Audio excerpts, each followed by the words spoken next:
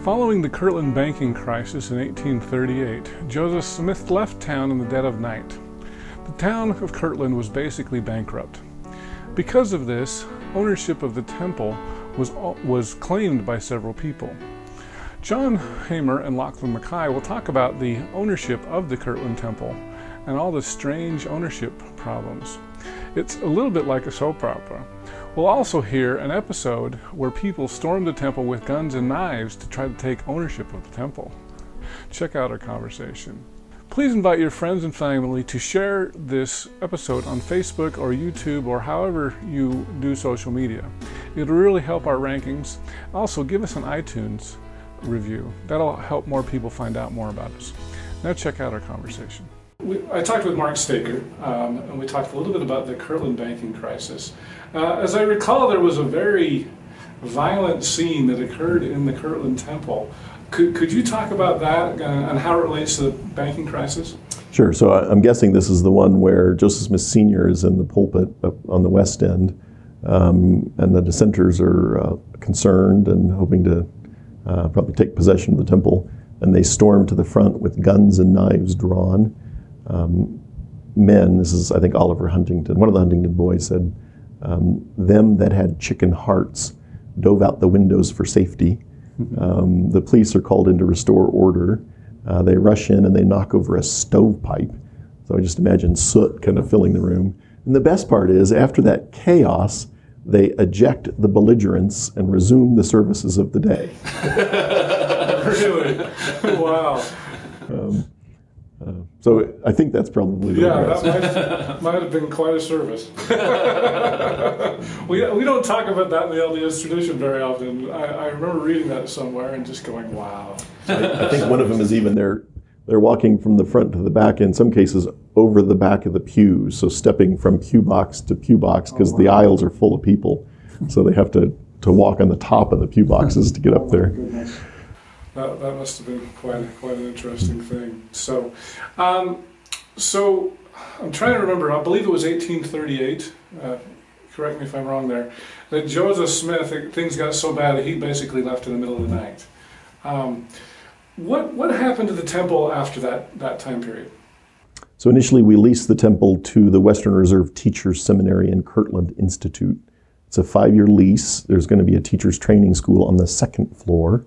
And then a model school for children on the 3rd floor, so a place where the teachers could practice on the kids. They move out after a year, complaining that there are too many steps and that the temple is too hard to heat. By that time, though, the church is growing again in Kirtland. So we'd gone from 131 to 2,000 members there by 38, back to 100 maybe by 39, back to 400 to 500 by 42 and 43. They're worshiping there regularly. But Lyman White comes through and convinces the members to gather to Nauvoo. What had happened is we had purchased all that land in Nauvoo on credit, and the only way that we had to pay for it is to resell it to gathering converts. And so if they're stopping in Kirtland, they're not buying in Nauvoo, and that was becoming a pretty significant financial hardship. So out of that, you have the language that talks about Kirtland will be scourged. We actually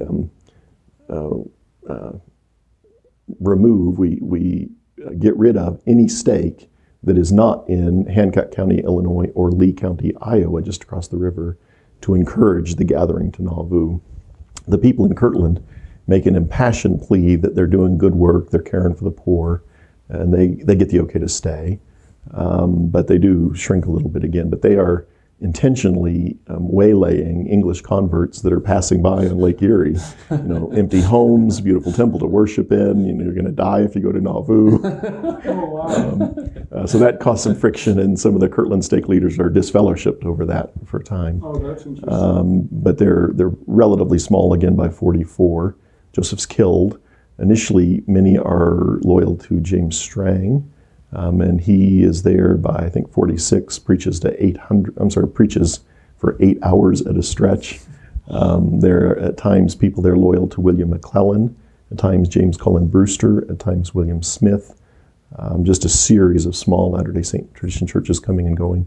Martin Harris is worshiping with whoever happens to be there. The earliest members of the reorganization are worshiping there by 1860. We got a branch going by about 1874. That one didn't survive. The current ranch dates to 1886, and they're still going.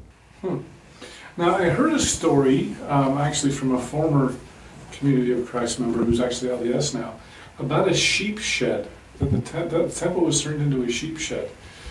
I've never heard that before. Yeah, I've heard that. I don't think so. I think part of that is a misunderstanding of the culture. So you see boxed pews, and they look like sheep pens. Okay. But I think also part of that was an attempt to make us all feel better because we had not been able to hold on and preserve the sacred space.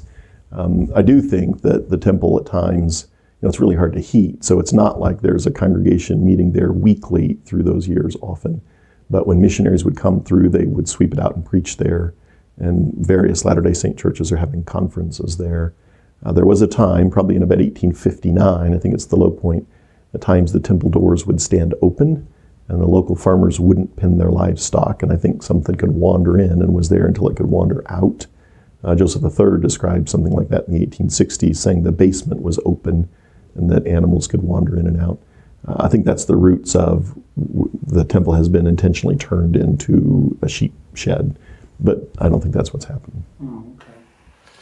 So one of the interesting things to me was to learn about ownership of the temple, because I understand it's very, very complicated. And can you tell us about Sure. the different ownership changes over the years? Kim Loving did amazing work. He was our stake president in Kirtland. He's now deceased, but was an attorney. And he published an article in the Mormon History Association Journal on Kirtland Temple ownership. It's a mess early on. The temple at times is sold in the 1830s by people who don't yet own it. Was one of them Brigham Young? No, Brigham's not in the mix. I mentioned that to Richard Bennett, and he told me that Brigham tried to sell. Well, that is true. Brigham did try to sell it, but that doesn't mean that he owned it. Or that he actually successfully sold it. So there is an advertisement in a Nauvoo newspaper. The 12 are trying to sell the Kirtland and Nauvoo temples. I think it's 46, in the belief that whoever buys them will care for them, maintain them, and that the church could come back later and redeem them. But there are 4 strands of title with the temple. All of them have some problems early on. At times, Joseph owns it personally. At times, he owns it in behalf of the church. When we ran into financial difficulty in Kirtland, he had signed it over to William Marks to protect it from creditors. And then Marks had signed it back to Joseph in his role as church president. So it's with Joseph in behalf of the church at Joseph's death. To try and kind of forward their claim, though, the 12 asked William Marks to sign a quitclaim deed to the 12, which Marks did. Of course, the problem is he doesn't have anything to convey. He had already conveyed it back to Joseph. There are, again, attempts to strengthen claims. Eventually, the temple is sold for $10,000 to a non-member friend of the church, George Edmonds Jr. He later sells it back for, a few dollars, $150. There's a lawsuit, 1859, Grandison Newell, who had been public enemy number 1, if you're a Latter-day Saint in 1830s Kirtland. He convinced friends in the Ohio State Legislature to pass legislation specifically so that Joseph's properties in Kirtland could be sold to recoup the costs of prosecuting Joseph for the Kirtland Bank case. Winds through the courts in Paynesville, Ohio, Lake County, Ohio. The temple and 13 acres eventually sell for $150. The guy that buys it happens to be Grandison Newell's grandson-in-law. And then the same day, he sells just the temple to Russell Huntley for $150. So Huntley was a Latter-day Saint of some variety.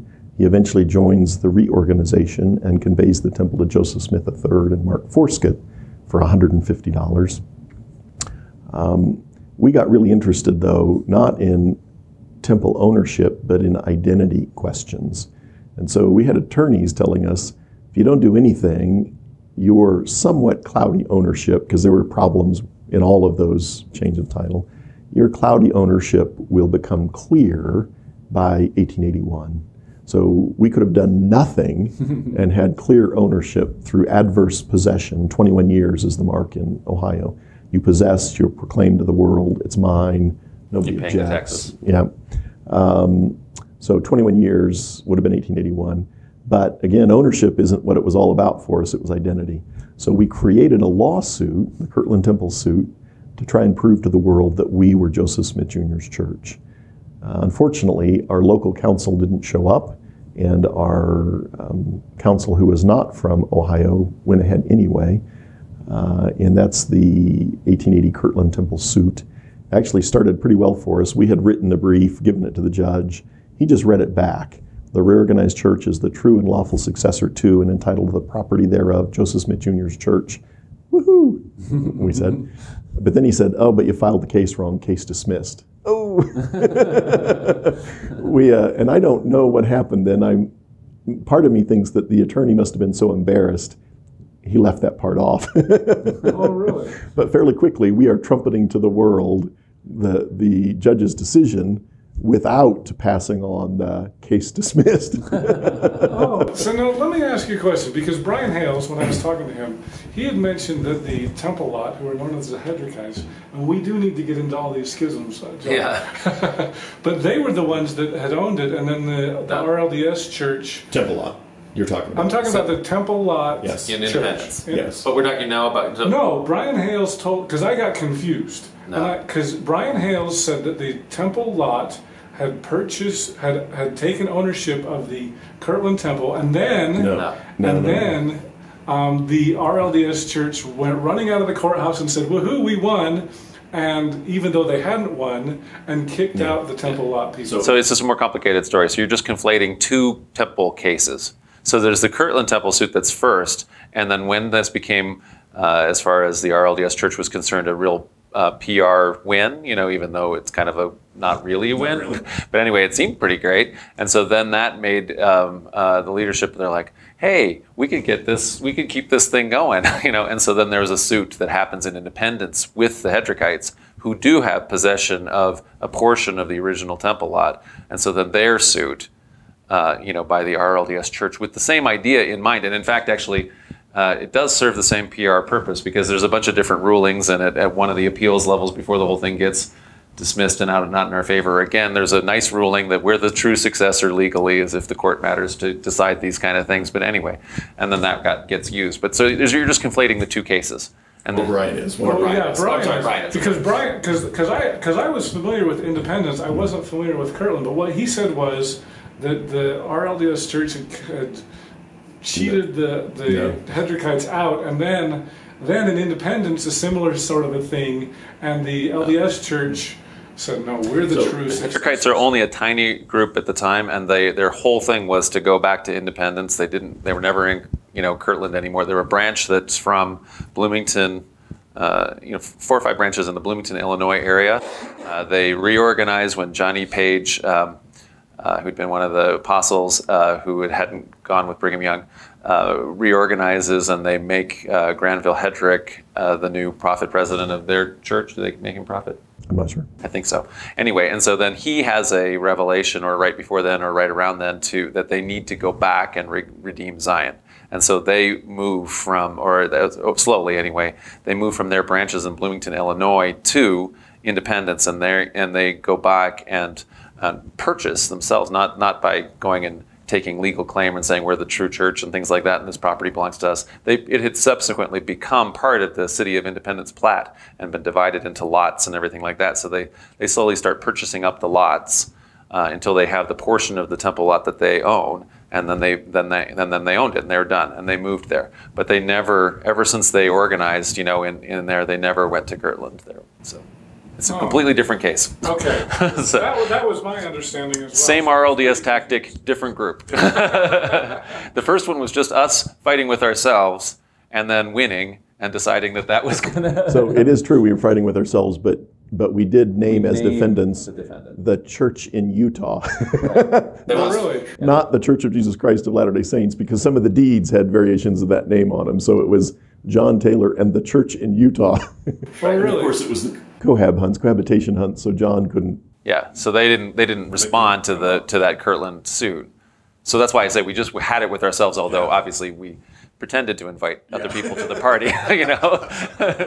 Whereas what happened with the Temple lot suit then is when we decide we're going to have, you know, round two, when we actually are suing, you know, the poor Hedrickites, that what happens is that then everybody gets named, and the LDS church or the church in Utah or whatever shows up at the party, and so then suddenly are a you know, like on the side of then the, you know, like on the side of the Hedrickites to kind of, you know, my enemy is my friend kind of thing. And so they're helping the Hedrickites prove that the Josephites are wrong, and they're doing this kind of thing. And then this interesting thing happens with the Temple lot suit, which is every early Mormon who's still around, they all show up and they testify under oath about all sorts of things, including, you know, sexual relations regarding polygamy, which we otherwise wouldn't have, and it becomes this incredible source that you otherwise wouldn't have in the Victorian era. So everybody, you know, testifies, and they get on the record, including all kinds of disinterested parties. So like Strangite apostles show up, and they explain their understanding of the history of of polygamy and things like that. And so they're not even an interested party at all necessarily, but everybody showed up. So it sounds like the flaw in our strategy was not filing the Temple lot suit early enough because of the 1890 and the manifesto. If we would, I don't even know if it was a smart strategy under any circumstance. I don't think it was, but it'd been earlier, then nobody from the West could have shown up. That's right. That's funny. I hope you enjoyed our conversation with John and Locke. As many of you know, LDS President Thomas S. Monson passed away last week. In LDS tradition, that means the first presidency is dissolved, and the most senior apostle, likely Russell M. Nelson, will succeed President Monson as church leader. John Hamer will describe why the first presidency dissolves. Even though in the LDS tradition, there is this idea that the first presidency dissolves and then the senior-most apostle always succeeds, the only reason that is the idea is because they didn't want to have Sidney Rigdon be in charge. You know, I mean, it doesn't say that in the Doctrine and Covenants or anything like that. So there's no canon law thing that says anything of the kind. Thank you so much for listening. Make sure that you like our page on facebook.com/gospeltangents. You can subscribe at youtube.com/gospeltangents. We're also on Twitter @gospeltangents, as well as make sure that you subscribe on iTunes so you don't miss any of our episodes. Thanks again for listening. Click here to subscribe, here for a transcript, and over here you'll see some more of our videos. Thanks again.